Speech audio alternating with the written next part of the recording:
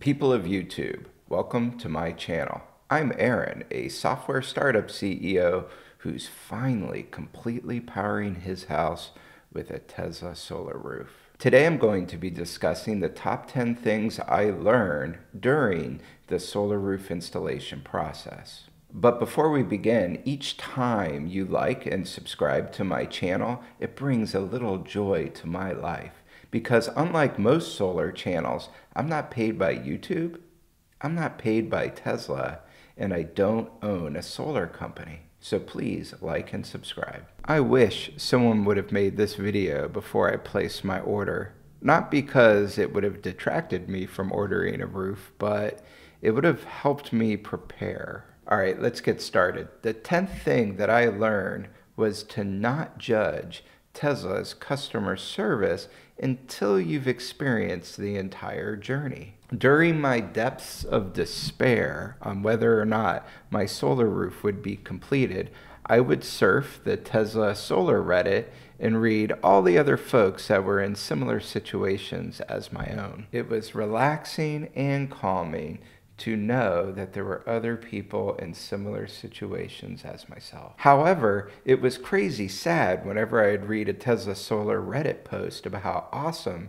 Tesla Solar's customer service is because of one small single interaction that they had. So please do not judge the experience until you've lived it until the very end. All right, the 9th thing that I learned through this process is you are going to lose your gutters. I know that there's a few folks on the Tesla Solar Reddit saying that they did not lose their gutters, and they are telling the truth.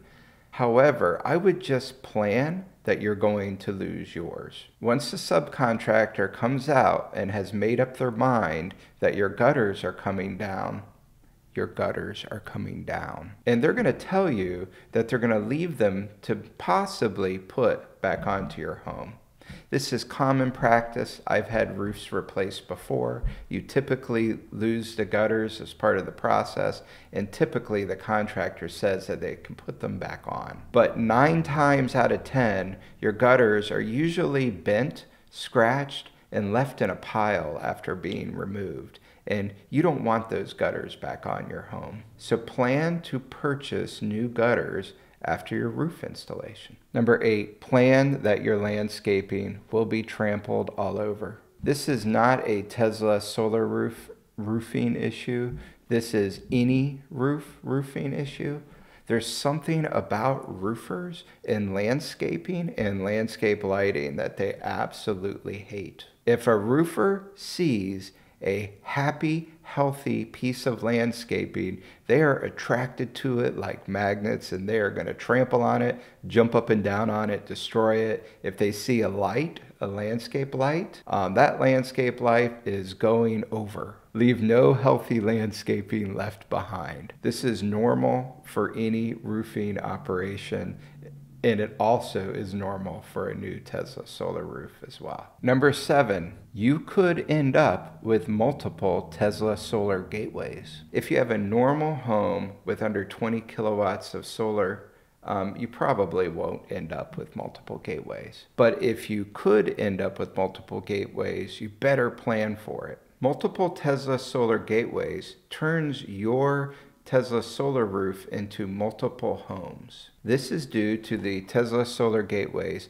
only supporting 200 amp service. My home has 400 amp service, which required multiple gateways to be installed. The issue becomes where they run the power to from those gateways into your home. The easiest way to understand this is if you have 2 subpanels, one that does the first floor of your home and one that does the second floor of your home, and each one of them receives a gateway. And if those gateways don't create an equivalent amount of solar to each panel, then the first floor of your home may end up with longer time off-grid than the second floor of your home. Also, if you had calculated how many power walls you need to run your house off-grid, and they split it into 2 systems, and the 2 different systems aren't matched, your power wall calculations may be off. I'm currently dealing with this right now. As you'll see here,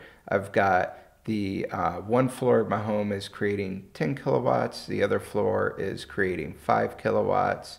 So there is a level of concern about that imbalance that I have. However, Tesla is coming out in a number of days to review the configuration, and maybe they'll find something to remediate to solve the problem. So I'm not worried quite yet. Number 6, if you're having any issues communicating with your advisor, just work with the local teams when they're on site. The local Tesla team that shows up on site will identify you as the homeowner and will want to take care of you. I was able to work with the local Tesla team whenever the installation would create a new cosmetic issue. They were quick to act on my ideas and to provide feedback. Also, the designs called for the power walls to be placed outdoors, and they worked with me to move the power walls into my garage. Number 5, Tesla is not there to make your house look better. They're there to install a Tesla solar roof. So if the Tesla solar plans for your roof, or simply the Tesla solar documentation for installing the roof, says that the installers have to do something that would make your home look less appealing, they're going to go ahead and do it. The local Tesla team does want your home to look nice, but they still have to follow the rules. For example, if you have a multi-story stucco exterior home and one of the walls on your multi-story home butts up against a roof, you're going to end up with flashing. Flashing is metal used to keep water from intruding wherever a roof meets a wall. If you're using a good roofing company, what they would do during a re-roof is to remove the stucco, place the flashing and counter flashing up against the wall, and then replace the stucco. However, the Tesla solar roof product only supports counter flashing placed over the stucco. So let's go ahead and look at the before and after photos of my wall. Here's my old roof with the flashing underneath the stucco. Notice that you don't see any of the metal shown. It's a very clean installation. Now here's the Tesla solar roof. Notice the 6-inch or so high piece of counter flashing that's black over the stucco. I spent countless hours speaking with Tesla trying to find another way to do this without putting this counter flashing on top of the stucco, and they just couldn't figure out a way. Another thing to prepare for are the drip edges. The drip edges of the Tesla roof are aluminum or silver colored. This may not be a big deal for some folks, but if your drip edge is color coordinated with the rest of your home, it will look different and you need to be prepared for that. I really wish the drip edge could be ordered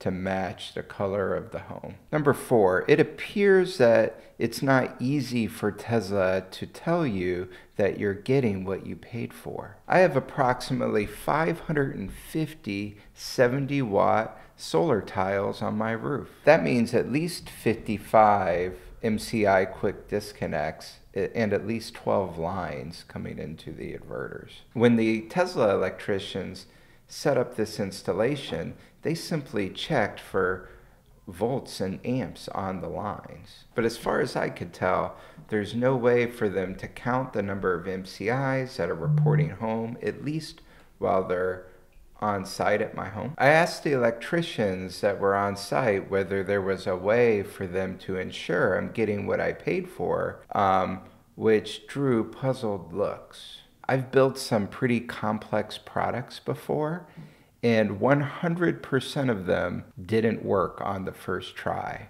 So do you think your complex solar roof will work on the first attempt? I'm sure internally Tesla does have some sort of process to make sure that customers are getting what they paid for. However, I perceive that they don't, and I'm the customer, and perception is reality. If they want to fix customer perception around this, maybe create an automated report that the advisor could send the client, giving them proof that everything that they bought is actually on their roof, powered on, cabled up, and working well. Number 3, it appears the diodes are located on each individual tile. Solar diodes are important because a string of solar panels are only as powerful as the lowest lit panel. The way solar manufacturers fix this is by placing diodes either at a panel level or within the panel or outside the panel that turn off components when they don't create enough power. I was always curious on how diodes worked with a Tesla solar tile. I'm no solar expert, but it looks like each Tesla solar tile has its own diode. Let's look at it. This is the back of a Tesla solar tile. Here are the cables used to connect it with the other tiles, and all the cables run to this box right here. I assume this is the diode. It's great to know that each individual tile could have its own diode. That way, if one tile is shaded, it doesn't impact the performance of the entire string. Number 2, please remember that the local Tesla folks that show up to your home are normal human people wearing Tesla shirts. Some of the Tesla folks that show up to your home will be great craftsmen who are proud of their trade and want to make things as pretty as the documentation will allow them to do. And other folks that show up to your home aren't going to be all that good. I mean, look at these holes in my soffit that the electricians drilled. Don't you think they could have made them the same size as the pipe? And finally, the number one thing I learned about solar roofs dealing with my install: they're beautiful.